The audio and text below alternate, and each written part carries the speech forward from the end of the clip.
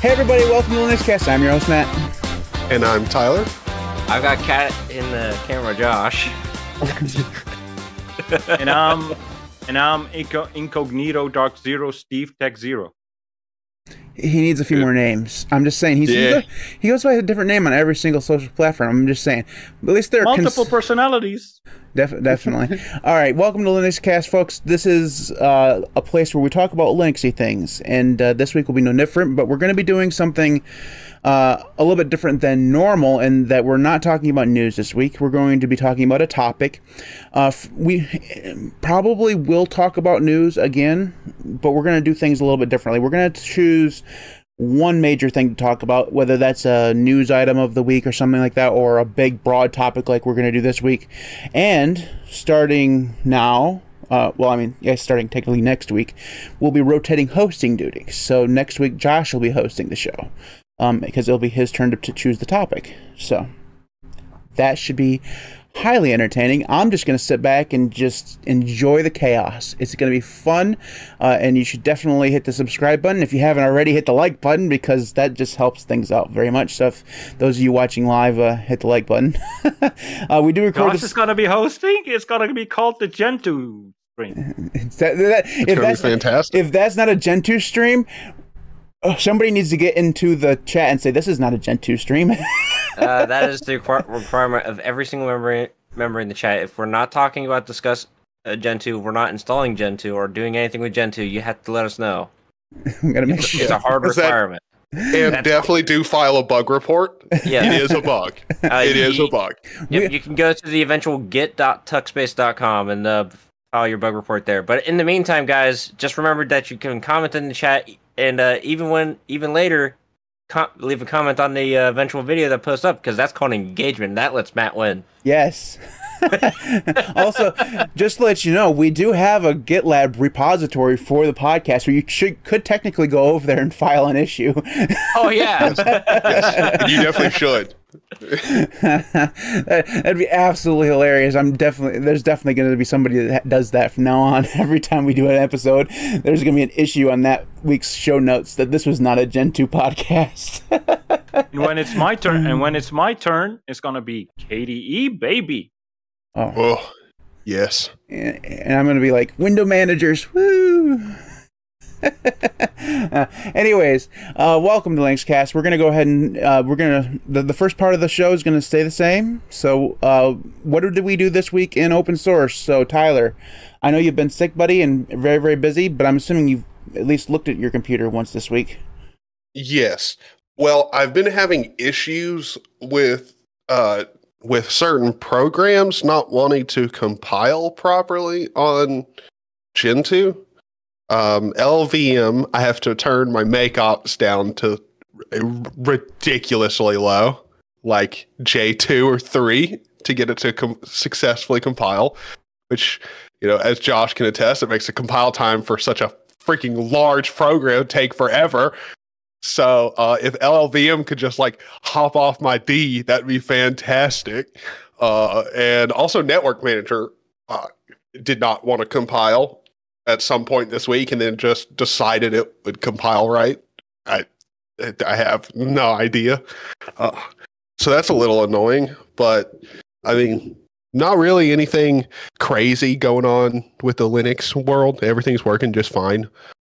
I am technically on Windows right now. However, that's only because I had to boot up something, and I'm making a hard drive, or I'm installing Windows and a whole bunch of games and stuff for a friend, because his hard drive bit the dust. So I'm giving him a hard drive, and he was like, yeah, it has to be Windows. I did ask if I could put Linux on it, and I wasn't going to be an ass, Josh, and put Gentoo on it, because that would be I could do that, but I also can't do that to somebody who doesn't really know Linux at all. Well, if you had access to his whole desktop tower, you could set up a Linux distribution that would hook VFIO hooks for loading up all the Windows applications. So that way you just temporarily boot into Windows virtual machine every time you need to do something in Windows. But he wouldn't do that. Time you'd be in Linux. Yeah, he wouldn't do that.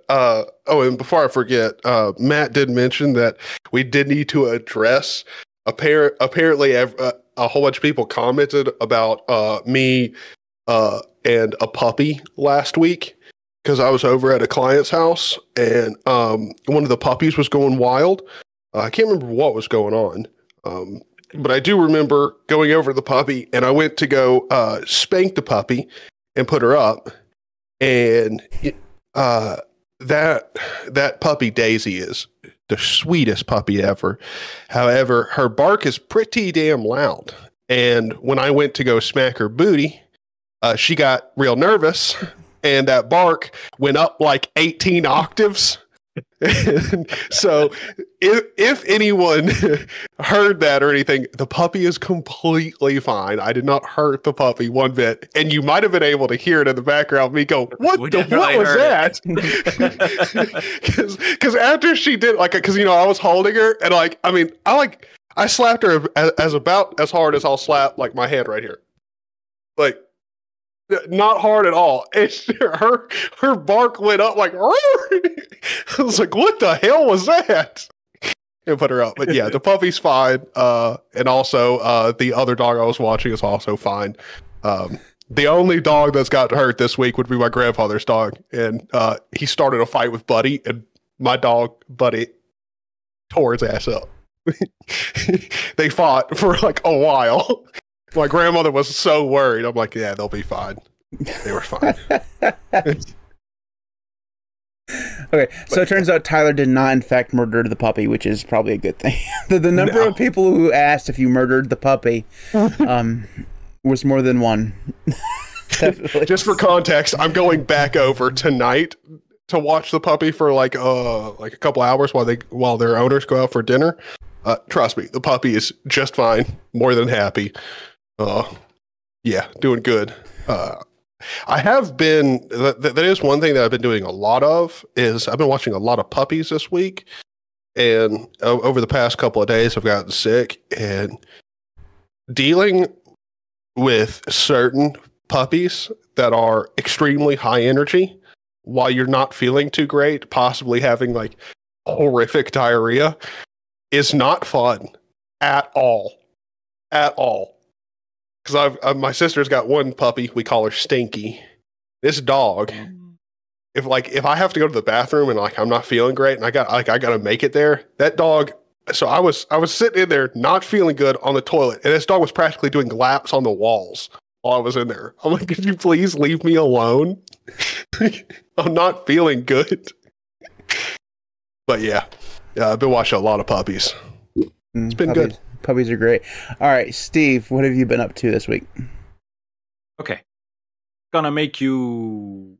I already mentioned it. I was not messing. I am trying to see how long I last on OpenSUSE humble drugs thing.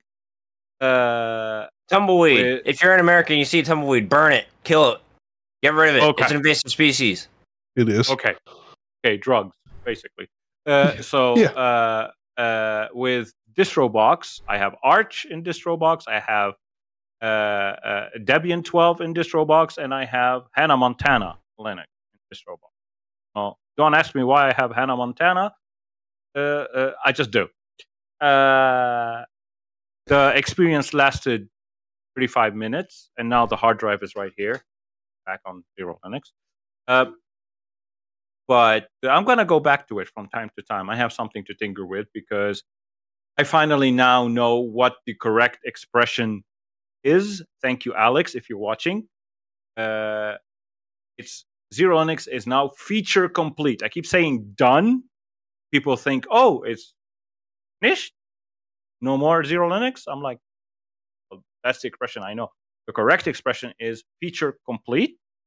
But as a last feature that I'm going to offer the users on Christmas, I've been working on off and on because I'm on vacation, supposedly, is, I stole, not stole, but I took GPL license v3 and I talked to one of the developers. I took the Manjaro settings manager, the one that has the kernel updater thing. I took that and I want to try to implement it in Zero Linux, just the kernel manager, not the whole settings manager. That will be the last so-called feature in Zero Linux, and after that, it's going to be bug fixes and maintenance mode. Basically, it's going to be in maintenance mode for the foreseeable future. Because right now I got gifted a ticket to go to Dubai, so I'm gonna rattle some of my old contacts to see if I can find a job. Because this here old man needs some moolah to live. Mhm. So and selling Zero Linux, well, not selling, basically relying on donations for Zero Linux is not paying them bills. So I will thank each and everyone that showed support whenever they could. Things are getting bad to the point where we're currently suffering a 2-week long intermittent power outage, very long power outages. So to be on this podcast, I had to pay the generator, the generator owner, $50 for 4 hours of extra power, just in case we go over. But as far as Linux goes, I've been really, really, really delving into DistroBox. Isn't it Not wonderful? Not on this device, on the Steam Deck. On the Steam Deck. Yeah, Steam Deck's on lit, Zero dude. Linux. On Zero Linux on the Steam Deck. That's what I use in the office downstairs. So it's a wonderful experience if I knew how to use it. But so far, it took me 4 hours to get it installed.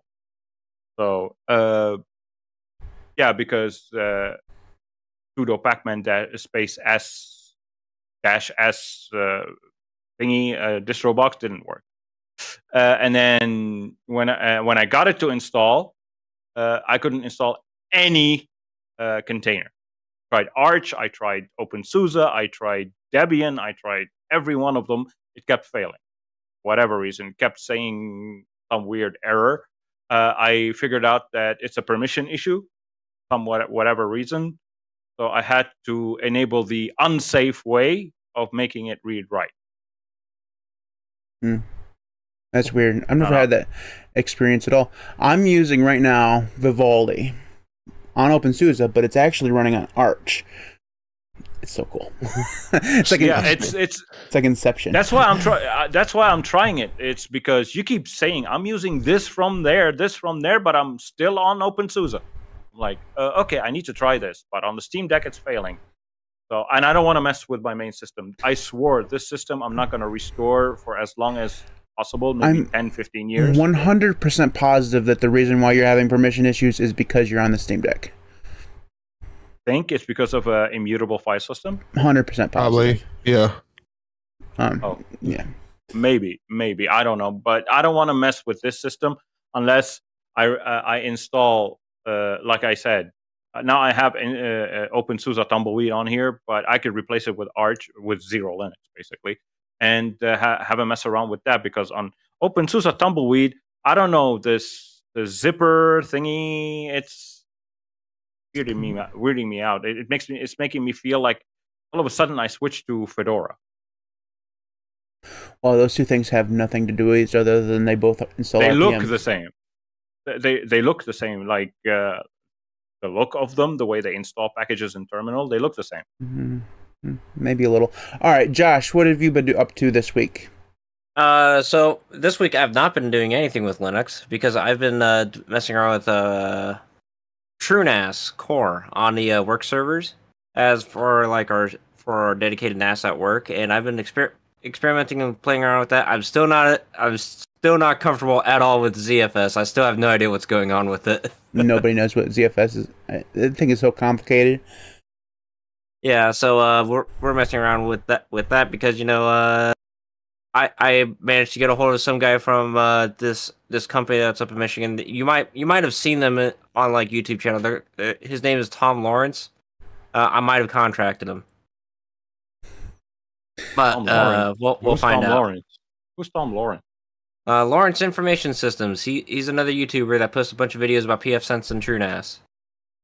Never heard of him. Josh, I don't want to like steer your, your week off topic, but I do just have to point out you're sipping drink from DistroTude's mug. Yep. You're wearing a Linux Fest shirt. Yep. And there is quite a bit of Linux, stuff going on in the back. Mainly that Intel Arc card, like back there. Yeah. Yeah. One of the. So I just wanted to say, for one, I notice what's going on. I notice you repping over there. And also, is your Arc GPU one of the ones that got caught up in all that? Oh shit! There's a what is it? Nosebleed thingy. No, there's a vulnerability in some Intel Arc CPU or GPUs. Like this, I think it's like the 780, or I can't remember what it is. I saw a YouTube short talking about it. But it's only Intel Arc GPUs of a certain few models in between like December and like January of a certain time frame or something like that. It was between October and December 2022, which mine is from that era. Yes. That said, I've been flashing beta versions of firmware provided by Intel onto it, so I don't think I'm actually susceptible to it. But at the same time, because I have barely been at basically my house the entire week, I have no idea. All right, well, just look. If there's anything DDoS related in the news, just know Josh was part of it. Okay, yep. It was an inside job. That's definitely going to happen. All right, so let's see. It seems like I probably could have been thinking about what I was doing this week while you guys were talking, but to be honest with you, it's just been another one of those weeks where I've just been working like crazy. I've edited like 150,000 words this week. It has been one hell of a week at work, but I've been messing around. So you're basically a writer? I'm an editor now. I used to be a writer. I kind of got promoted a few years ago, so I've been doing the editing thing for quite a while now. It's not as fun as writing just some inside baseball, guys. If you ever have the opportunity to go from the writing part of the team to the editing part of the team, don't take it. Just don't. It's much, much easier to mess around with your own writing and do the whole spell check thing on your own stuff than have to deal with other people who don't know how to use spell check, don't understand that there are difference between the words, there, and there. Also, affect and effect, E versus A, right? They don't know the difference between those. And it doesn't. Some of the people that I work with, and I really shouldn't be saying this publicly, but I don't give a shit. It doesn't matter how many times you tell them that there's a difference between effect with an A and an effect with an E. They'll still use it wrong every single time. Like every single time. Like I even sent this one guy a link to Grammar Girl. Like there's a Grammar Girl website, and it just the lady just explains exactly when you're supposed to use it, and like no, still completely uses it completely differently every time. It's like it's not even consistent. Like it's not great. Anyways, never be an editor for other people. It's horrible.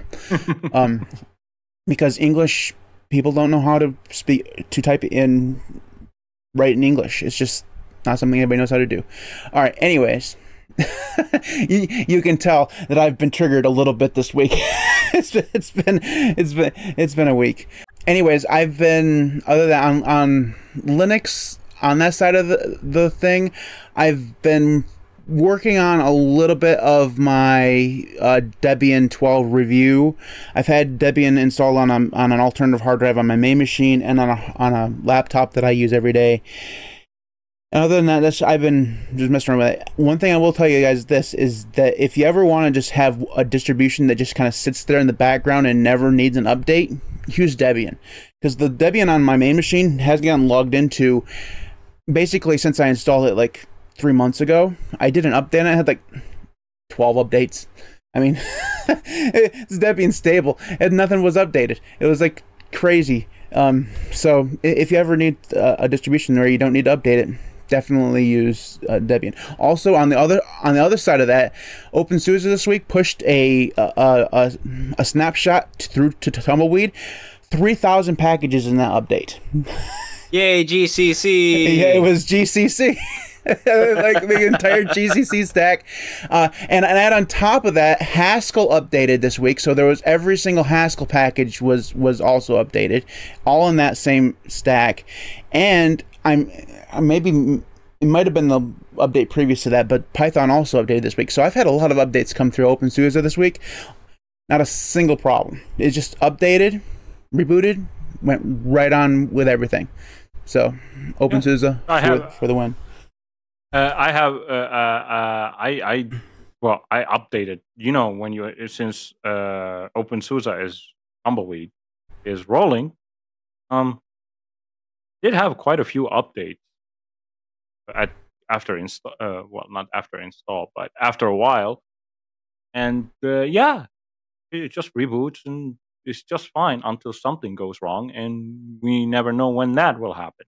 It's the same with Arch. It works until it doesn't. Yeah. You could go the Gentoo route and just know LLVM and Network Manager are gonna explode. You don't need Network Manager. Shut up. Shut up. That's what I've been told by multiple people. I don't like that answer. I like Network Manager. What I thought you were going to say was that you could just use Gentoo and just assume that everything is going to go wrong always. I just use systemd, so it's fine. What do you mean you just use systemd? Systemd network D. What? You didn't know that was a thing? No. So systemd literally does everything. Tyler, wait, systemd has like its own little network manager? Systemd is my network manager. It's my boot manager. It's your init system. It's my init system. It's my cron replacement. It does a lot of stuff for me nowadays. You said I think I've caught on the rabbit hole.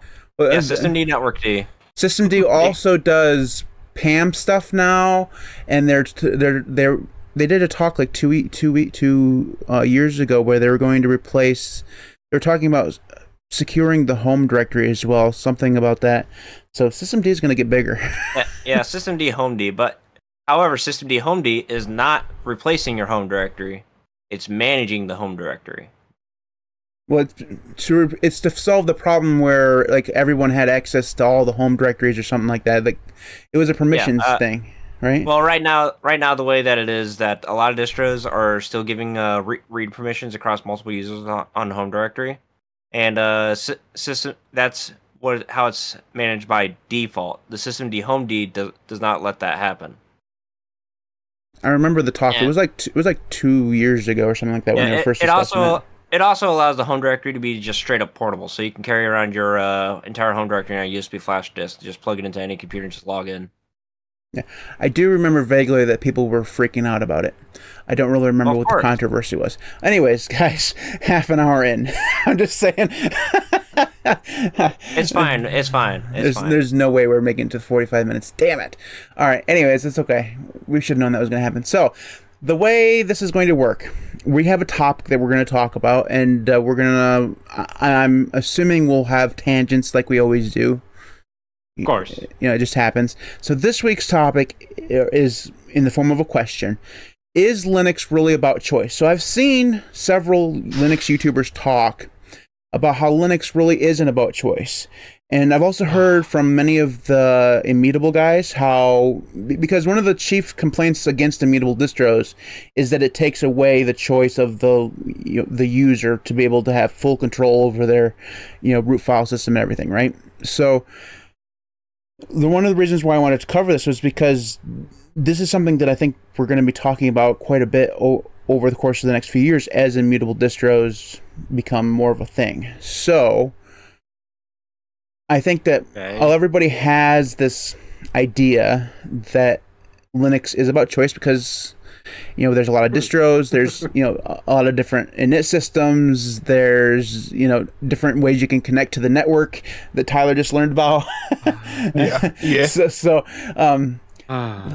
the argument that Linux is not about choice has never really sat well with me? Because it doesn't make much sense. So I thought we could discuss this. I'll make it make sense to you. I'll make it make sense. All right, well, you want to... Steve has been chomping at the bit, so let's let Steve say Of course, this. the Arch Linux user has an opinion. Let's go. Go ahead, Steve. Take us away. Would you? Is Linux really about choice? It is. Yes, it is about choice. But that comes with an asterisk the size of Mars. It's about choice, but damn you and your choice. You keep your choice to yourself, you're good. The moment you share it publicly, damn you and your choice. That's actually pretty much what I was going to say. I was like, yeah, it's about choice, except the choice to bully whoever made the wrong choice that you didn't make. Exactly. Yeah. Wherever you go and Yeah. wherever you share your choices, they're gonna make you feel, they're gonna belittle you and make you feel so bad for making the choices you made. Yeah, It's been happening. that's why me and Josh became such good friends. We would meet up late at night and we'd be like, dude, who are we going to bully today because they are not using Gentoo? And Yeah, but it is about we went off on choice. adventures. It is about choice. We are free to choose whatever we want. We have so many choices. Users have so many distros to choose from. They have so many post-install scripts that they can modify and to their liking and install and use and whatever. They can pick and choose at everything. But sometimes too much choice is chaos. That's why, for example, I'm gonna talk about Zero Linux for a sec. Okay, I'm the maintainer, so. Sure. But anyway, Just remember, person that's typing up the email right now, he apologized ahead of hand. But we use Hick's law. Less is more. So I'm not saying no choice at all, but not as many choices as we have today. It's becoming overwhelming. Like Zero Linux has a lifespan. It will disappear at some point, and it'll be one less choice that's going to confuse users. I just created Zero Linux for me. I didn't create it for all the people out there, but people liked it, so I put it out there. So you have a lot of choices. It's all about choice. But please, for God's sake, don't share your choices publicly. Because at the moment you do, you're going to get lambasted by and belittled by users telling you, oh, you made the wrong choice. You should have chosen that. That's 100 times better. This is 1,000 times better. Oh, you're doing it all wrong. You're an idiot. You're doing it all wrong. Welcome to the Linux world, people. Unfortunately, this is what it is. This is how it is. Now, hopefully, it'll get better in the future, but keep your choices to yourself. Don't publicly discuss them on, especially on the distros community, because, like for Zero Linux, it's a dead server, so you can discuss your choices, but nobody's gonna care. So it's a desert; it's dead. You can discuss as much as you want, but on active servers, I went on. I'll give you an example. I went on the Chris Titus Tech Discord because we have a thing happening in next week. But I went on his Discord. I mentioned my distro, and the guy went to my website and he was like, "Boo-hoo, false advertising. Boo-hoo, he chose KDE. Boo-hoo, he chose XFCE. Boo-hoo this. Boo-hoo that." He didn't even install Zero Linux. He was just judging it by looking at the website. Sorry, guys. It's about choice, but keep the choices to yourself. If you don't keep them to yourself, you have only one person to blame for being lambasted. It's yourself. That's what I gotta say about it. I don't Not give very long. I don't give a shit if people judge me for my choices when it comes to Linux. Like, Yeah, you, but new users who have heard so many good things about Linux and so many good things about Linux. They come, they install the distro that people have been talking so good about. They go to the community of that distro. They get lambasted. I'm not talking about you, Groucho. I'm talking about the new users out there who want to experience Linux for the first time. I'm telling them, I'm just warning them. For the people who are already on Linux and who are already been there, already bit the bullet, and they already got lambasted. Well, I don't think this is even a Linux thing. Like, I mean, if you go, like, let's say you go buy a MacBook and you go on the internet and you tell people you got a MacBook, they're gonna be like, "What the fuck?" Then you tell them I went and bought a Windows PC. They're gonna be like, "What the fuck?" If you're telling it to Linux people, yes. No, I'm talking about just online. You can go anywhere online and be like, I switched from a Windows PC to a MacBook. There's going to be a whole bunch of people who are like, why the hell did you do that? And then you could go vice versa. You went from Mac to Windows. People are going to be like, what the hell? Speaking of laptops, Josh has a prop. I have a prop. It's been so long since I've actually put out a prop on something. So this here is a System 76 laptop. It's a 2019 Lemur Pro. I bought it. I posted about it on the internet. You know what the very first response I got? No, it's just a Clevo computer. Oh, I just thought I commented. We are so getting canceled.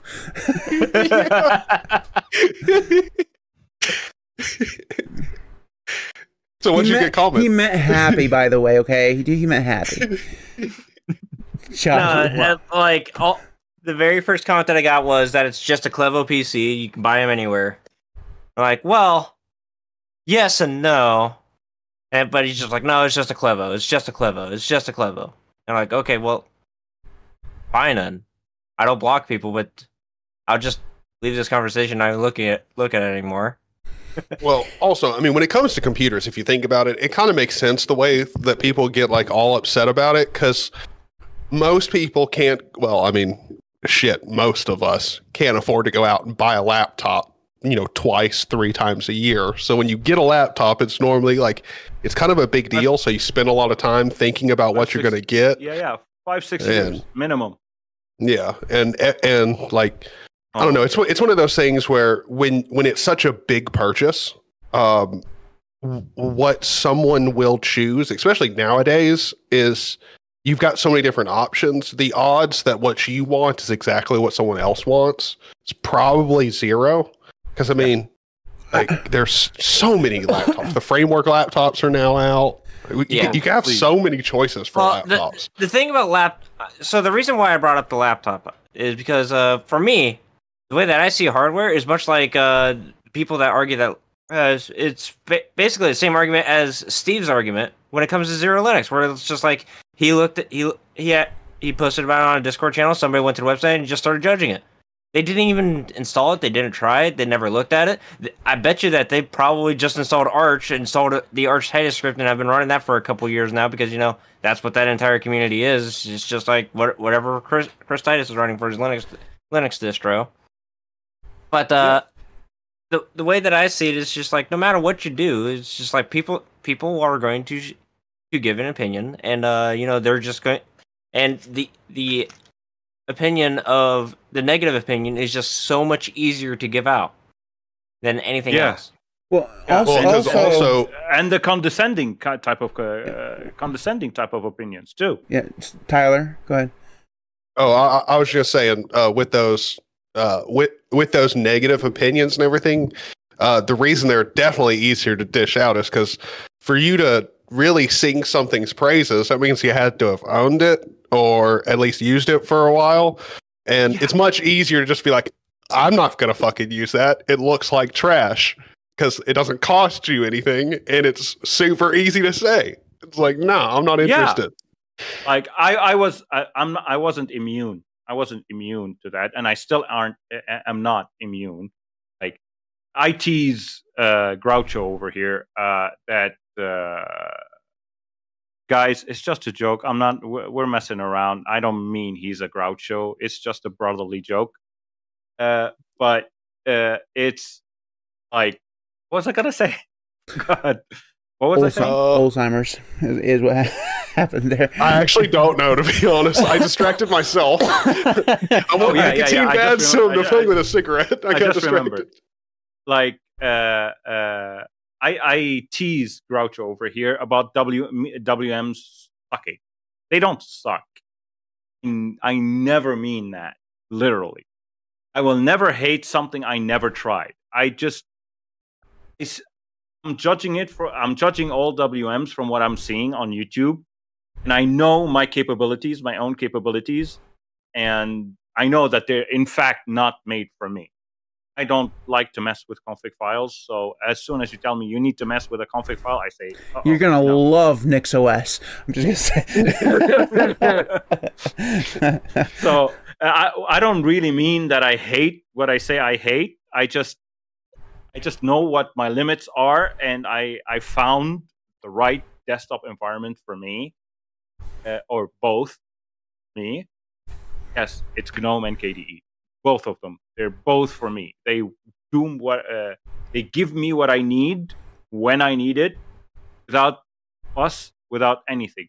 Well, okay, KDE with a few fusses, because KDE is KDE is like the girlfriend that will not sit still, and who constantly has demands.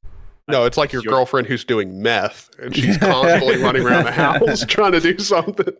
Yeah, but because she's your girlfriend, you don't leave her. Exactly. You love her. Every once in a while, the house just blows up for no reason.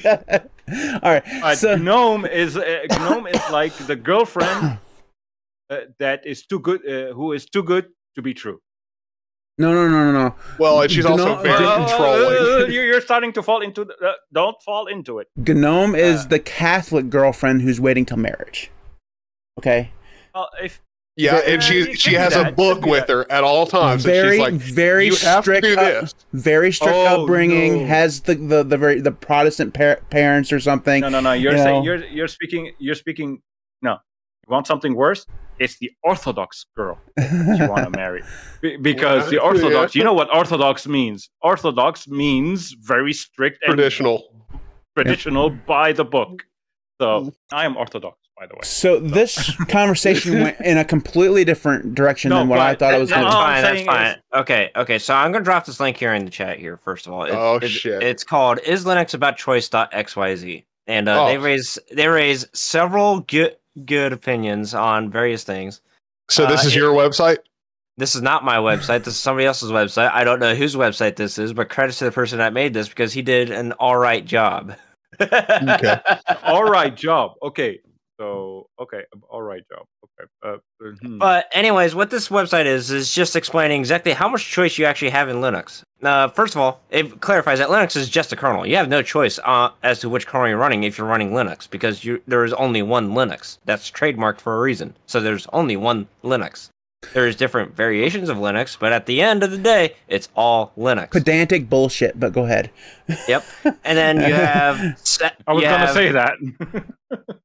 You have at least 7 desktop environments. So, and you can't easily migrate from one desktop environment to another without completely removing the previous desktop environment.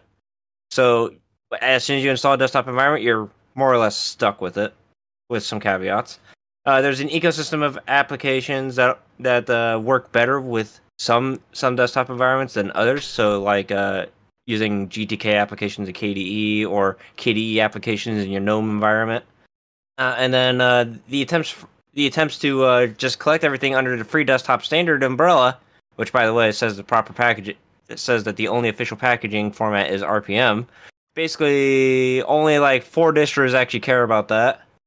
And then, we got choices by applications, choice itself, politics, the system tray, the terminal themes. Like I said, too much choice, overwhelming choice. Now, when it comes to my personal opinion, I say that it depends on the distribution, because I take this website's argument over Linux is just a kernel. When we're talking about choice, I'm talking about the distribution. What distribution are you running? Is that distribution giving you choice? Is it not giving you choice? Gentoo, for example, is the ultimate in distribution that gives you choice, because you're choosing every fucking thing. Thank you for bringing it up, Josh. Linux from scratch is looking at you right now like, Linux from scratch is not a distribution. It's just a book that tells you how to make a distribution. It is not a distribution. If we're going to be clear, if you want to install anything that has a large dependency tree at all on LFS, it could take you. It could literally take you over 2 to 3 weeks to compile and install just Kden Live because of its dependency tree. Now, on the opposite end of the spectrum, we have the immutable distros. But let's not look at the immutable distros yet. Let's look at the distributions that are basically almost immutable. So I'm talking about stuff like your OpenSUSE Micro OS, which is not an immutable distro. It's just doing very fancy things with Btrfs. Now, when you install Micro OS, it gives you 2 desktop environments. You got KDE Plasma and you got GNOME. Now, when you boot into the environment, you're booted into a read-only snapshot of the file system. That's how Micro OS actually works. It's how it functions. And you're just doing Btrfs magic to be able to make it a more mutable system. Now, you can theoretically remove the desktop environment that you installed with it. But the pains that you have to go through to get it completely removed, that way you can have as pure a Plasma experience as you possibly can, or as pure an LXQT experience as you can, is just not worth the effort. So at that point, it's really better just to reinstall the operating system. Well, to be fair, Micro OS is still fairly new. It also doesn't have the community surrounding it that Silverblue does. So like on Silverblue, the community is much larger, and they've solved some of those issues. It also works differently, right? So they've created something, like, so uBlue is there, and that makes it much easier to rebase to a different desktop environment. So, well, uBlue is really just taking all the Silverblue tooling and just making it actually more of a known concept. And basically, how Silverblue works too. The way that Silverblue works is that, yes, if you're just a desktop user and you installed Fedora Silverblue and you want to change from GNOME to KDE Plasma, you kind of can't.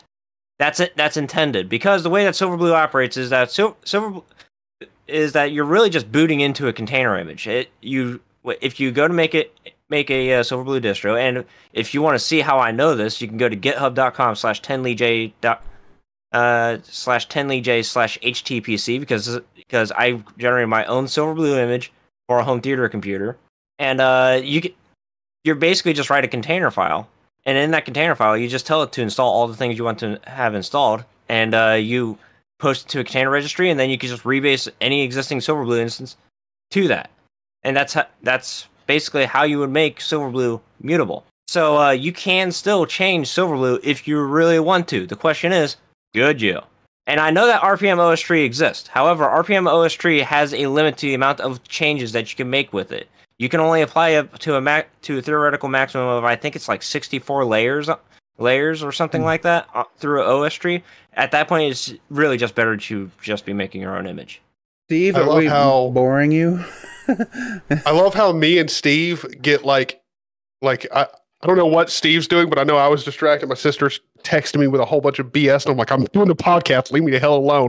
I look up, all chats talking about us how I'm high during most streams, and me and Steve aren't paying attention. I'm like, if it helps any, I tried to do my best college professor impression, because I can see that my students obviously are not paying attention. Yes. He's looking at chicken recipes. All right, so this conversation, like I said, did not go where I thought it would go, which is fine. I'm actually glad. My opinion on this is twofold. First off, the reason why so many people are negative about other people's choices is because of their fandom towards what they use, right? Josh, for all of his problems when it comes to distro hopping, is a Gentoo fan. Okay, if you were to ask him what his favorite distro is, he'd probably say Gentoo. Even if he's not using it at the moment, he'd probably say Gentoo. I'm right about that, right, Josh? Yeah. Yeah. All right. So he's a Gentoo fan. Steve, he's an Arch fanboy. Okay. Nope. Yes, he is. Yeah. Nope. Yes, he is. All right. You always use Arch. You made an Arch distribution. he's an Arch. It doesn't mean that I'm an Arch. It doesn't mean that I'm an Arch. No. I can use whatever I want. You're taking it the wrong. You're getting defensive. It's okay. Fanboy doesn't mean you're blind to the flaws of the thing that you use. Okay. That doesn't mean, like, I have become an OpenSUSE fanboy. Okay, I still think that Zypper is one of the slowest pieces of crap that you can use. Okay, also, they've been working on parallel downloads since 2016. It hasn't happened yet. Okay, probably not going to happen. I mean, they're saying they're rewriting all this stuff. It's just at this point, I don't think Zipper's ever going to have parallel downloads, which is I know where you're going with your whole argument. It's about people. They have such opinions because they love what they use. well, and they want to have other people use it too, right? If you're really big into art, you want other people to and have the same enjoyment that you have, because you like it so much. And the thing is also is even if what I say is true, like I'm sure Josh has something negative to say about Gen 2. There's something there that you don't like about Gen 2. But if someone else who doesn't like Gen 2 came to Josh and started criticizing everything that is Gen 2, he'd get defensive about it and start rambling on about all the technology. People have. All the technicalities that he has in his brain about how awesome Gen 2 is. He'd go on his spiel, right?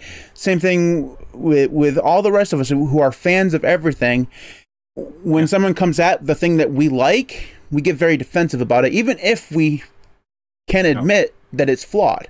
So that's no. Sorry for cutting you off here.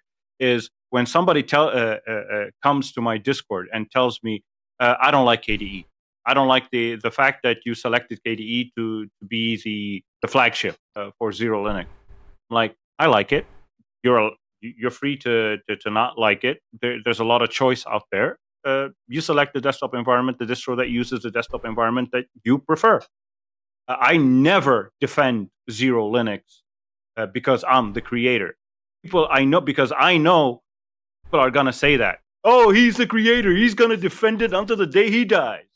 I'm like, no. I'm you very, do that though. Sometimes I don't. Yeah, you do. No, well, I do it. I do it jokingly. I don't do it seriously. I still await the day where he has a button in his tool to reset all the KDE settings back to default. That way, I don't have to remove like 500 things whenever I install Zero Linux. Oh, that's coming. Oh, that's coming, Josh. Okay. That's coming. That's coming. No, but what I'm saying is, I jokingly say that defend. I say, oh, KDE for the win. KDE is the best thing, but I do it jokingly. I never mean it. You will see on my server, I do tell people, like, use whatever works for you. Like, I don't. There's a lot. There's a good friend of mine, a person I do respect 100%. He's on my server. He's been a friend of mine since the beginning of Zero Linux. He doesn't even use Linux. He uses Windows because we are mature about it. People should use whatever works for them, ignoring anybody's otherwise opinions about that. They shouldn't be bullied into using anything. No. I wasn't bullied into using Linux. I think you should bully people into using stuff, in a fun way, No, not even in a fun way. I need to thank, but we have to address something as well. We need to thank those bullies in the Linux world, because if it weren't for those bullies, I wouldn't have had the thick skin that I do today. Yeah, thanks, Josh. You're welcome.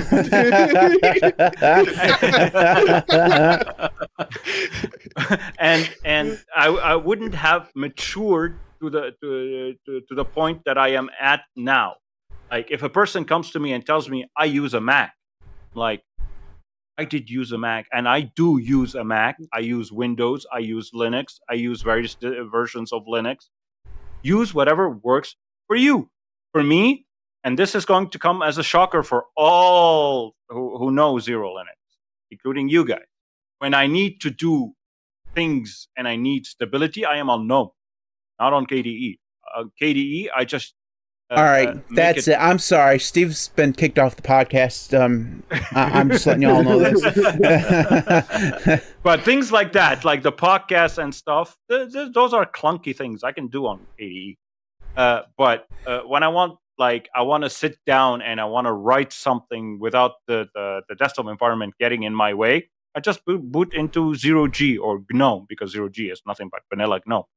I'll keep quiet about how I use GNOME on everything except the desktop computer right now. I don't care if people... okay, so hold on a second. I have come across in the past as anti-GNOME. Tyler thinks I'm having a love affair and also having GNOME's babies. Yes, that is happening. That's not people. True. It's all joking here. We're friends. We're I adults don't hate GNOME. I just don't use it. So let's kind of see if we can pull the conversation back towards that, shall we?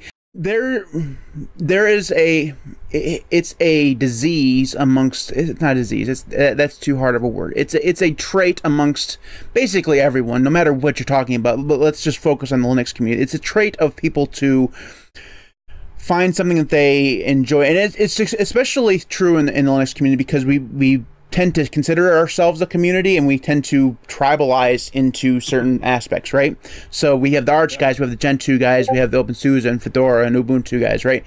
So sounds like the political sects in Lebanon. Yeah, right. So we have these groups of people, and they're all very passionate about the things that they use, but I think what we tend to forget as people who are passionate about certain projects is we're all very much like this with Windows, or I mean with Linux, towards people who use Windows.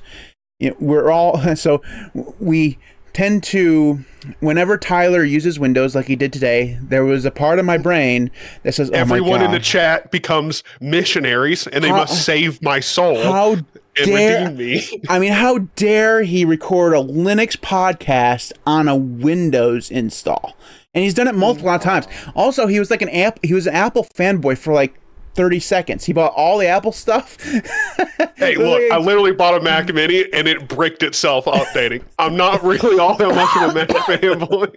I'm just saying, he had all the Mac stuff for like half a minute, and he recorded at least one podcast from all of his Mac stuff. Last week, he recorded the podcast from an iPad. So, I'm just saying, there's a small part of my brain that when he does that, pisses me off, because how dare he? How dare he be like that? It's now embedded. No, it's been happening for so long, and we've been in this environment for so long. It's becoming part of us. It's we're starting to have auto responses following the rest of the. It's like the Linux community is like society, basically right now.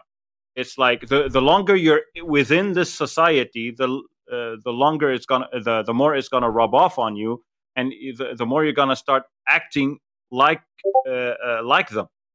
I think it's just normal. All right, like you've got people that do different stuff than you. Hang on a second here, Josh Tyler. has something to say. Tyler.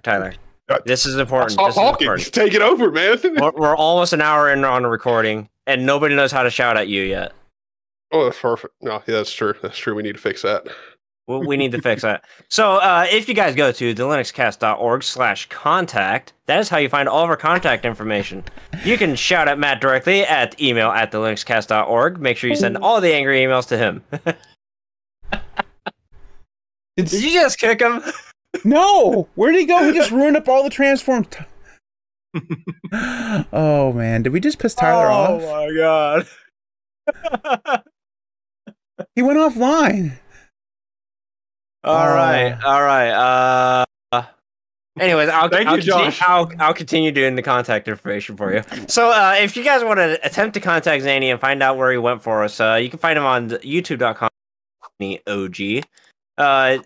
In the meantime, you can find my universal contact information at tenleyj.com/stalker, because we all know that if you want to find me, you got to be a bit of a stalker, because I don't have that big of a platform. Steve, you're on Fastodon, right? It's like that @0linux. So it's fastodon.org/@0linux. That will take him to your profile. If you need to shout at him directly, you go to @0linux@fastodon.org through your Mastodon instance, and you can contact him directly.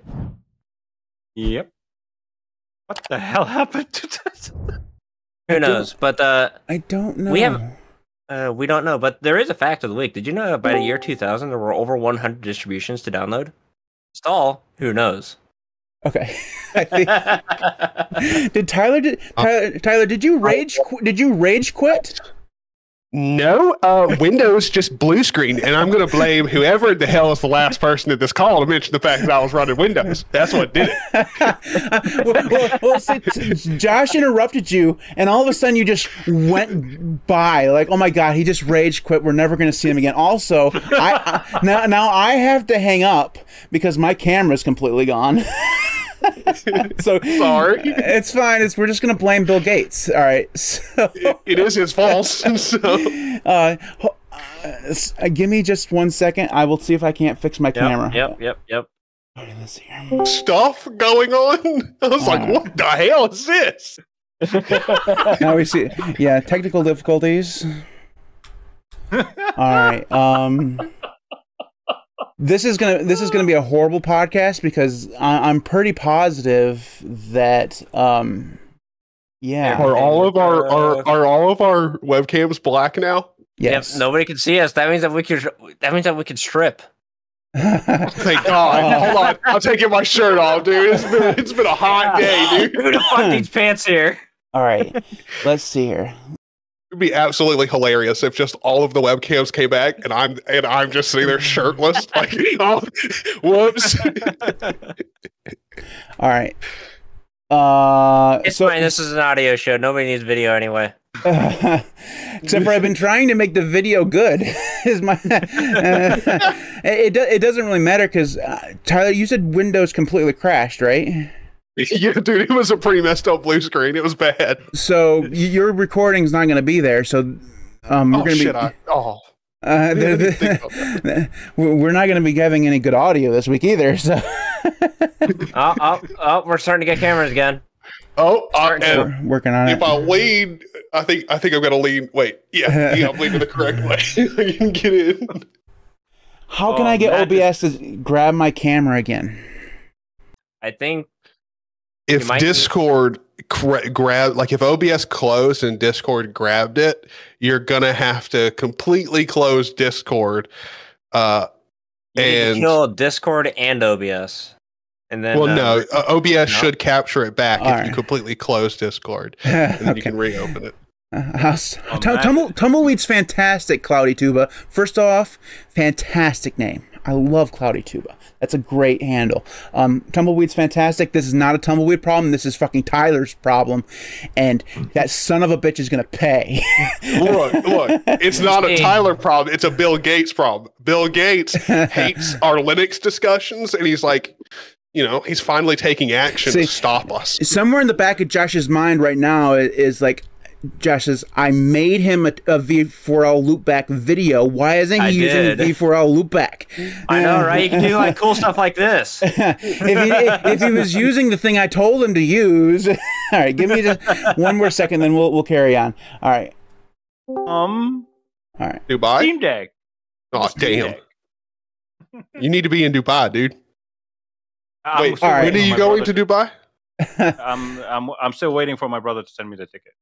Oh, okay. All right, so to the people who are watching on video, I apologize. You won't be able to see me for the rest of the podcast. It's just right now my camera is not even on. So no, I'm not rebooting. We're just gonna carry on and see if we can't.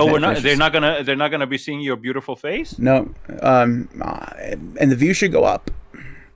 Should. That absolutely won't happen. Anyways, I got everybody else back to where they're supposed to be, but my camera is just not working anymore. You can do what you can do in OBS is click the eye to disable it, click it back on, or right click properties, select something else, then reselect the camera. Sometimes that boosts it back up. No, that's fine. Okay. Something's going on wrong there. It's when I unplug, replug.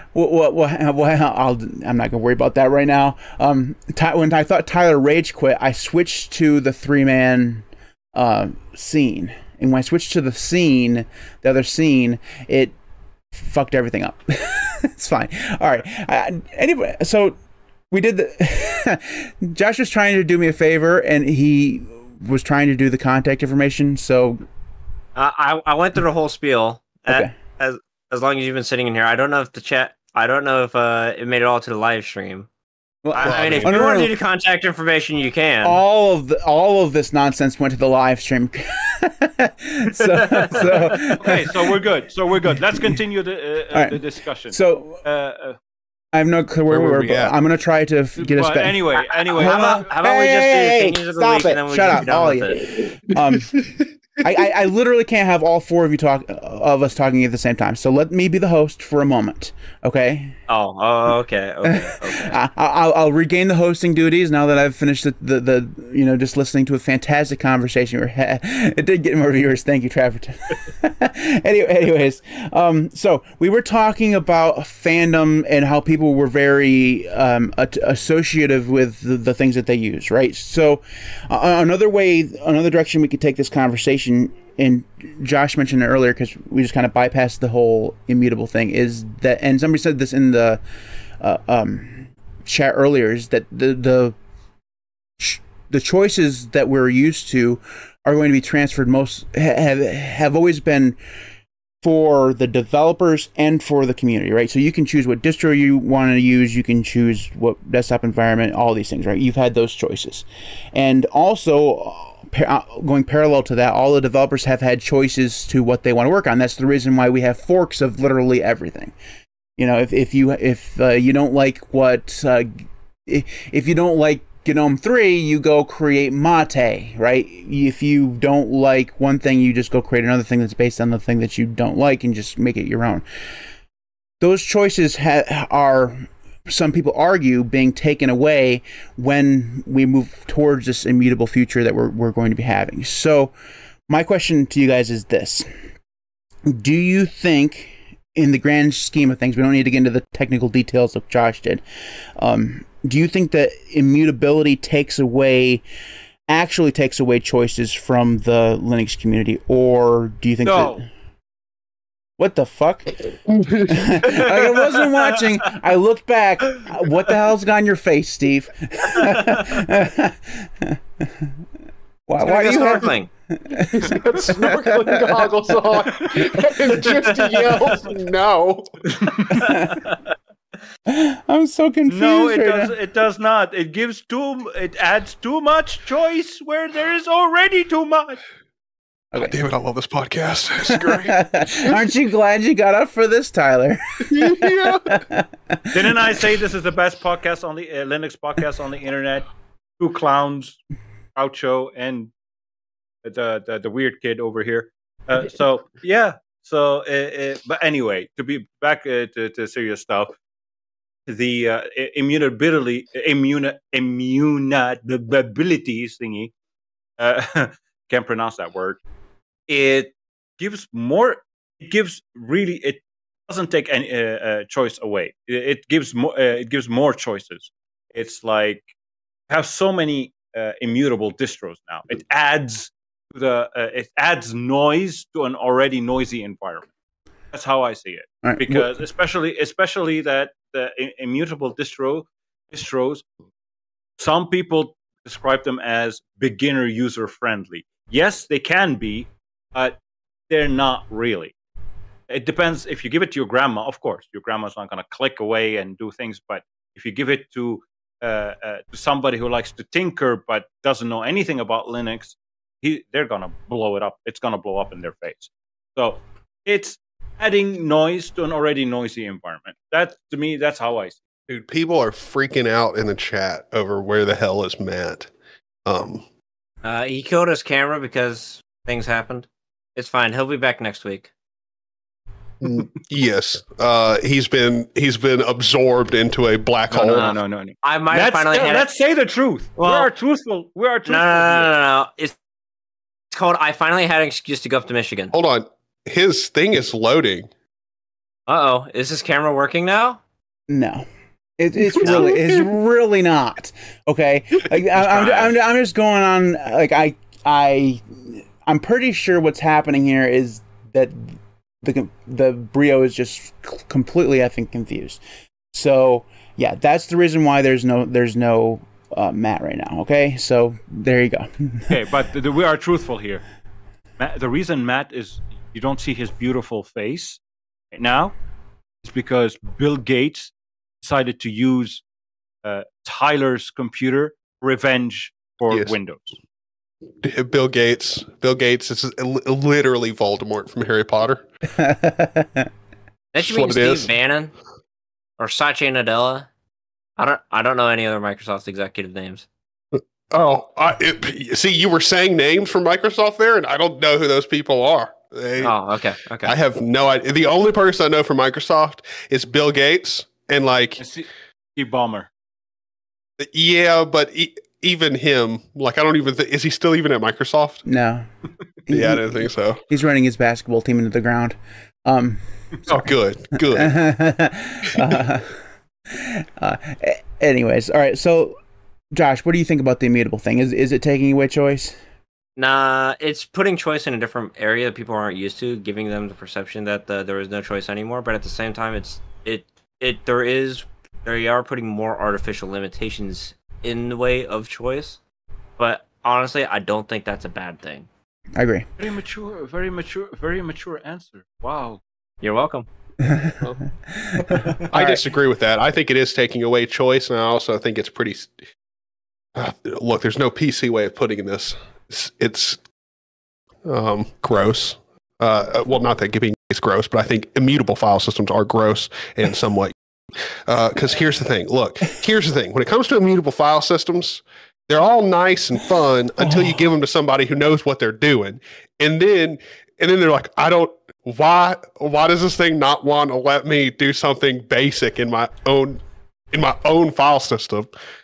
And then,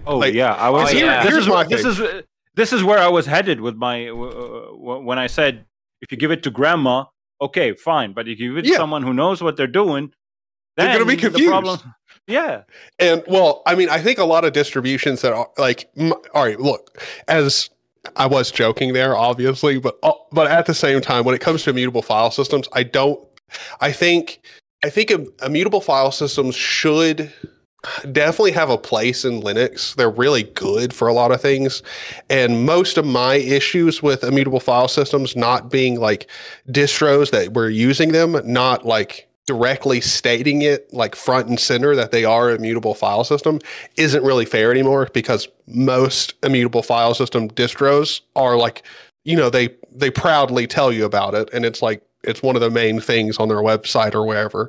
So that's not really much of an issue anymore. But there were definitely, when immutable file systems were just hitting mainstream, there were a whole bunch of distributions that were an immutable file system. And like, you could easily go and download it and never know it was immutable until it's installed. And that can definitely throw you for a loop.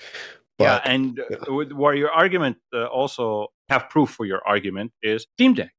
And I know what I'm a tinker. I maintain a distro and everything, and I know how to use Linux somewhat. So first thing I did on the Steam Deck, started installing native binaries instead of Flatpak, because those packages didn't exist as Flatpak. No Machine, the tool I use for remote desktop management, because I access the Steam Deck on this computer. Okay, so I want to put a pause on the conversation right now, because the chat's thinking that I'm getting a headache for the conversation. No, I'm actually upset that Tyler has a linuxcast.org email address and I don't. I gotta be honest, I didn't know I had one. So, this is news to guys, no, hold on a second. It doesn't exist, okay? Oh, that's even better. It's literally dev null, okay? Send your cancellation request to a null email. As I said before, I was joking. Chill.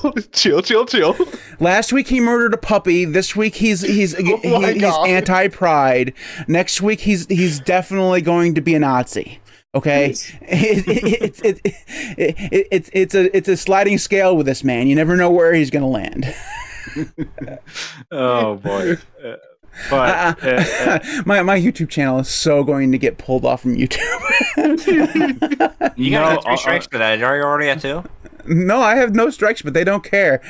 Oh, that's true. No, it's the best podcast online, bar none.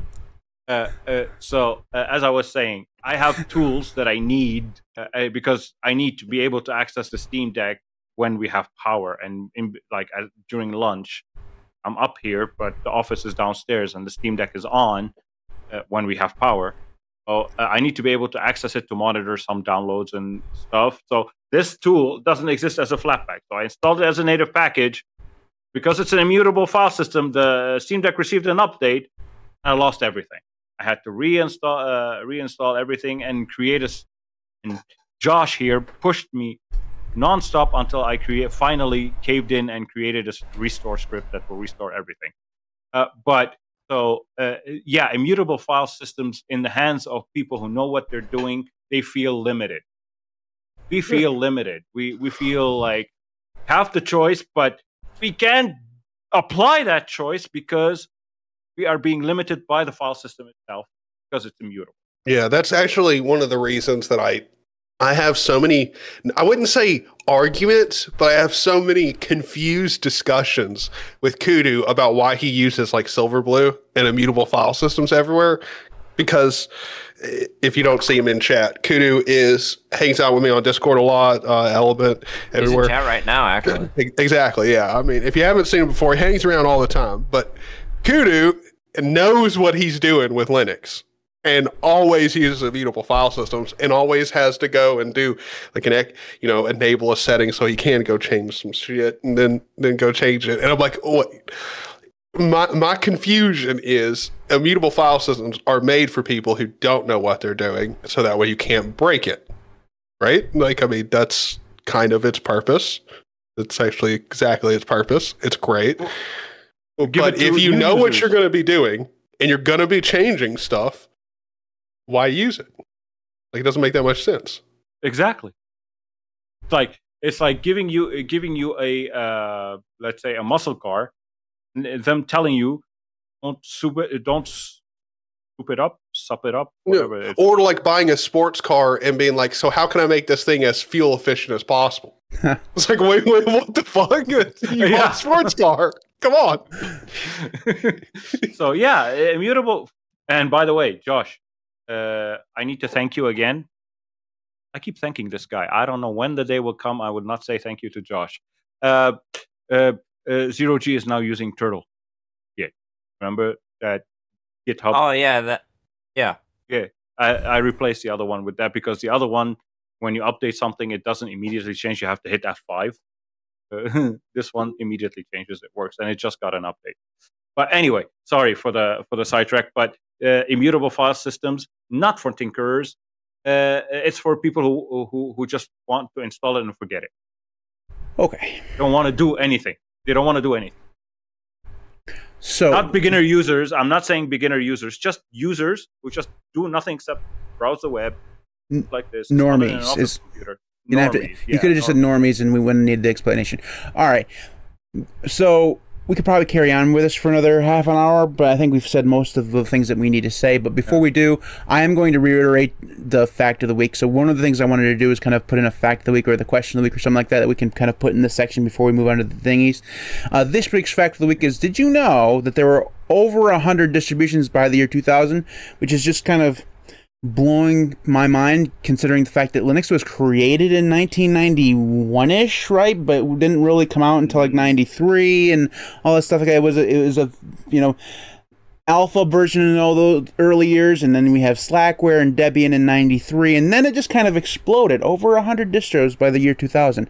And how many do we have now? Oh, I didn't count that high. I literally just look up like Linux distro hierarchy chart or something like that. You'll get this fancy graph that gives you like the primary distros on the left, and then all the downstream branches of them. Yeah, and it has a timeline. That's how I came up with the 100 distributions. By the way, that's how I got it.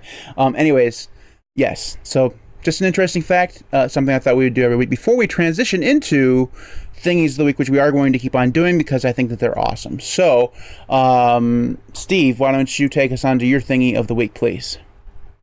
Wonderful thingy of the week. I keep talking about it with all retro gamers out there, especially because I used to be part of a team that used that piece of software. Is long gone by now. They quit like a few months ago. Sad, but I'm just gonna say howdy, Trollman. Anyway, my pick of the week is Batocera. Why did I pick Batocera? Because a lot of people, when it comes to the Steam Deck, and when you mention retro gaming and emulation, their first thought, secondary thought, go to either EmuDeck or the other one. Got the name of the other one. So those are the two choices because those are the two things that people mention most about when it comes to emulation on the Steam Deck. Batocera. I prefer Batocera 100 times over these two because it's a Linux operating system all on its own. You can install on a separate SD card if you have large enough SD card for your ROMs that you legally rip. All right. You can flash it on an external hard drive or SSD, whatever, because the Steam Deck you can boot into an external operating system another operating system on an external drive. So completely separate from your Steam Deck. It doesn't clutter up your Steam library, and you don't have to switch to the desktop mode. You don't have to do all this shenanigans. You just boot into Batocera and you got your library. All you have to do is have your ROMs on that thing or on an external thing. And scrape them. That's all you have to do, and run. Everything is pre-configured and ready for you to get up and running. And it's a Linux distro. Like, is it an actual independent distro? Because I'm not seeing anything that would be based off of. It's, I think, based off of either Debian or Ubuntu. I don't remember. I don't know the nitty gritty of which, but it's Debian because it's apt get. You can use it on Ubuntu as well, so it's one of the two. It's a Debian derivative at some point in its life. Yeah, it's a Debian derivative. It doesn't have a desktop, say. I think they added a desktop at some point. I think it's XFCE. Ubuntu 2204, what they're based off of. Yeah. Okay. I knew that. But it's something Debian. I didn't know exactly what, but it was most probably Ubuntu. But the best part of it is it's completely isolated from the Steam Deck. It doesn't clutter up anything. You don't have a million things installed on the Steam Deck. You don't have to tinker around just to get things. I think it's already preset up. Flash it. You download an image. You flash it. Start dumping ROMs. Scrape them. The scraping part it takes a while because you're limited to 2 threads. Because as a free user, you have to donate to get more threads. The more threads you have, faster your scraping goes. Okay. But they're also limited by servers and connections. But other than that, it makes your emulation. It turns the Steam Deck into emulation heaven. That's cool. It's just, all right, Tyler, your thingy of the week, please. My thingy of the week is nothing NyQuil. like all special. Huh? NyQuil. NyQuil? Oh, dude. Oh, freaking wish. I should be sipping some NyQuil right now. But no, my thingy of the week's pretty simple. It's nothing too special. DayZ. It's not an open source application or game at all. Just go onto Steam and search up DayZ. And if you like survival games with like a zombie twist, then definitely play DayZ. Just as a warning to everyone, when you start playing the game, just know you're going to die. You're going to get pissed off. You're going to be like, I don't fucking understand this game because it is a hardcore survival game. Watch a couple YouTube videos on the best strats on how to play the game. It's great. It's great fun. You should come play it with us. If you don't, we're definitely going to bully you later on. It's totally fine. And look, if you can't afford it on Steam, because it is like $45 on Steam, just don't buy it there. You can go and pick it up for like $25 somewhere else. Like just search DayZ, like global Steam key or whatever, and you'll find it. Also, Steam has that stuff on sale all the time. Yes, they do. But if you go there and it's not on sale and they're trying to charge $45 for it, just go buy a key somewhere else. Just so you know, though, I will be playing it probably tonight on my Steam Deck, but I don't have Discord or anything else on there. So if anyone does want to play it with me, you are going to have to hit me up through Steam. So yeah, just letting you guys know if you want to play Hit DayZ. me up and let me know when you're playing it because I'm not going to play that shit by myself. All right, fine. I'll shoot you a message. All right. I'll just try to be annoying.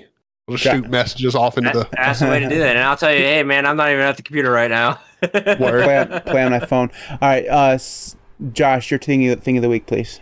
My thing of the week is actually Ohio Linux Fest, which I am wearing the shirt for last year's Ohio Linux Fest. It is happening next month, September 8th and 9th, which, by the way, it's in Columbus, Ohio, which means that's within driving distance of both of you guys and not Steve. So you should come. We can hang out. See, the problem with it is that I had to visit Ohio, and the problem with that is that I have to visit Michigan to get you a steak. I hate. If I have to go to Michigan to get you a steak, you can at least come to Ohio Linux Fest. Land of a How about this? Buckeye. How about this? If someone can cover our tickets, like me and Matt's tickets for it, I'll drive and pick up Matt, and we'll come. Like I'll drive up to Michigan, pick his ass up, and then we'll go over to Ohio. 100% serious when I say that I do not want to visit the state of Ohio. Okay, if it was the Indiana Linux Fest, I'd go. Okay, but Ohio. What's your problem, man? Ohio. We just go to a nice hotel. You know. Well, I mean, if we're gonna get canceled over anything else, I might as well just bully Ohio into non-existence. Ohio does deserve some good bullying. I do agree there. That's true. Come on. Michigan is the front line for the Canadian invasion. Kentucky's we got this in the way of keeping me away from all those crazy Alabama people. Michigan, the home of the northern rednecks. We got it. No. Come on, man. You've seen them Canadian, like, you know, they're like mounted horse units. Supposedly the best. I don't know if you guys know this, but we're surrounded by lakes. Those fuckers don't know what to do with water. Okay. That is true. You're surrounded by lakes. Send me some water, please. We're dry over here. No, you can't. It's not good water. You don't want it. You can't have it. It's ours. My water's got algae from Michigan farm runoff. Okay. By the way, guys, I want to ask some of you. Not yet, because Tyler's got a thing of the week too. Okay. Well, Tyler, technically Matt does, but still. I was about to say. I thought I said mine. What do you have to say, can't even see Steve? you. You don't matter. Yeah, I'm not even here. Okay, Groucho, do your thingy of the week because I have a question to ask and the viewers as well. Okay. I don't even remember what my thinking of the week is. Oh, it's Cine. By the way, if you are interested in using Matrix, but you don't want to use the crap that is Element, use Cine. It's much better. It doesn't have voice calls, so you won't be able to talk to people, but you're all fucking loners anyways. I don't know what the hell I mean, seriously. Why do you actually want to talk to people? That's just completely lame. Cine is text-based only, which means you never have to jab with anybody, and you can just go check there and lurk as much as you want, which is what I've been doing. I don't actually talk on there. I just lurk. But there are people in both my Matrix and Tyler's. I just read their messages. You guys are fantastic for keeping it alive. But I'm not going to talk to you. I do have to agree on your choice because Element is a piece of doo-doo. Oh, it's garbage, dude. It is bad. It is. I tried Cine, and damn, Cine is so clean in comparison. So clean. Yep. I think you would really like Enheco, Steve, because it integrates with KDE theming very nicely. What's it called? Enheco. Nheko. Can't be a KDE application if it doesn't start with a K. Just those are the rules. It's got a K in it. All right, Steve. Real quickly, what was your question? Okay, my question to all y'all is, please help me. I can't figure out what laptop to get for Linux.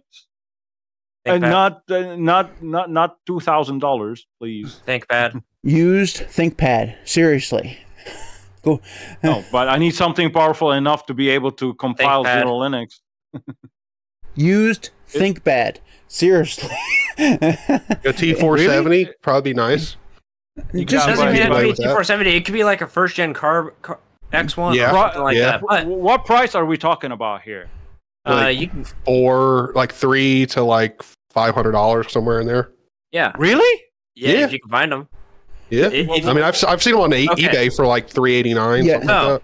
So, the thing about ThinkPads is that they are made for business users, which means that they are relatively powerful, and as they're never really intended for like a consumer product, they have amazing Linux support because the ThinkPad is technically the developer machine for a lot of software projects, which means that it's got. Also, if you have to replace a piece of hardware in it, like a keyboard or something like that, it's like the easiest thing you'll ever have to do. Yeah, but is it powerful enough to compile Zero Linux on? Like we're talking. Yeah, you can compile on it, no problem. What do you think I was compiling Zero Linux on last time I was messing around with Zero Linux? Just make sure you get a fairly modern CPU, like one that's 3 or 4 years old, and get enough RAM. I mean, seriously. Yeah, like I'm thinking Ryzen. I mean, you can do Ryzen. They have older Ryzen. They've had Ryzen versions for quite a while, so they have used versions all over the place for Ryzen. Thank you. I was thinking the one I found was Lenovo IdeaPad Pad 3 something. It was like Ryzen 7 5700U and 8 gigs of RAM and.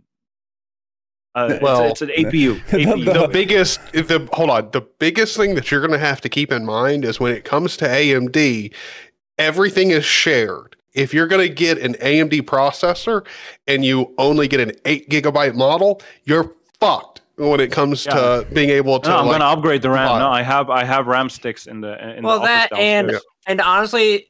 I still think that Intel CPUs are a lot more refined in power management than Ryzen, because the only time that Ryzen is more efficient than Intel is under load. When it comes to idle and suspend states, the Intel I don't use suspend states. I don't use suspend states. Do you close your laptop? Not when it's on. Yes, you do. Not when it's on. I just turn it off. Shut down. You're weird. Well, that is an option too. But when it comes to idle power consumption, which I'll be honest with you, even on the laptop that you're using, you're probably going to spend a lot more time idling than what you think. The Intel is still much more efficient than Ryzen CPU. As long as we're talking about like post 10th generation. After the podcast, send me names of models that you recommend.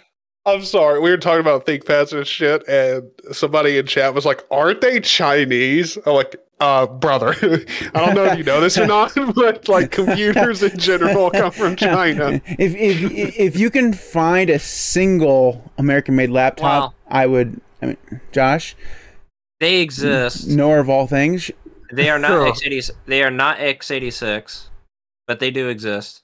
So it's not even a real laptop. Yeah. No. Okay. Yeah. But thank you guys. After the podcast, send me names of models you recommend. I want to look at them, and I don't buy used. I will never buy used. It's too good. No. I suffered multiple times. Seriously, we're talking used. We're talking used in Lebanon. No. We're talking used in Lebanon. It might be a market reasoning as to why he's stating that. Just let him explain why he doesn't buy used. Yeah, that's a good point. Because here in Lebanon, when you say used, imagine like a person advertising a slightly used car with minor dents, and when you go to buy the car, you see it completely total.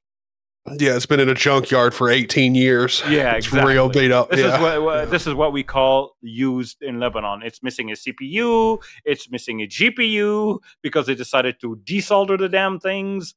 It's essentially what parts only would be over here. It's like it's parts only, but all the parts are also broken. So I sent a friend once to buy me because I saw a listing for a wonderful laptop, good specs. Whatever, that was like 15 years ago. It was good price. It was like $45. And I was like, yeah, go grab it. He paid the guy the money. He took the laptop. He brought it to me. There was nothing inside it.